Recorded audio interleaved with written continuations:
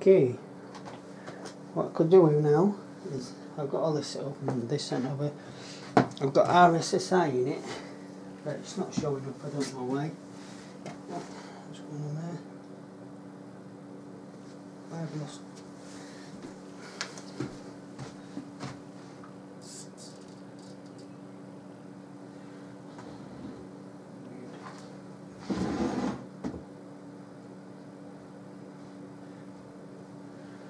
I don't like being too close. I don't like being too close.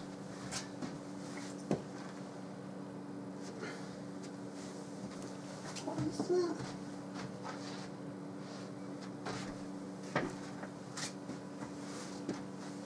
Oh, it's really brushing against something. Sounds like Sable. Anyway, this means true altitude. True altitude, 159 meters. This means 9 meters from home. This means I don't know. But this changes to 500 if you get to Oberlin Field. This is altitude. This, I don't know what this is. Throttle, obviously that's throttle percentage.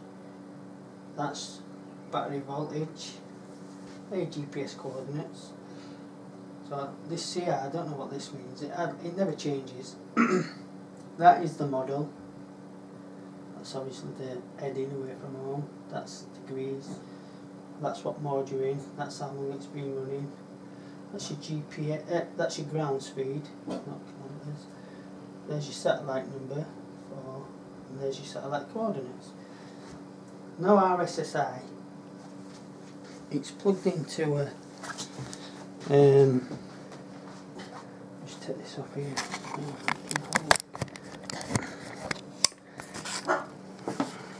Plugged into a 9LR. I don't know if you're going to be able to see past them lights. No, you're not.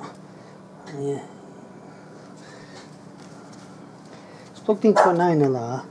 It's got RSSI out. It's on the S-bus configuration. It's in the S-OSD. But I cannot get an OSD. Now it's a long range thing, it should be alright for the quadcopter, but I just wanted OSD because it doesn't come through Taranis.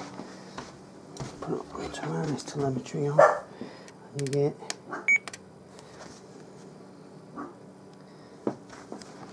no data. Yeah, it's probably better to see it like that. No data. So I don't know. See, that's your throttle. Blah blah blah. Throttle. So I've got everything else working except RSSI. So anybody who knows anything, a little bit of help, thanks. Bye.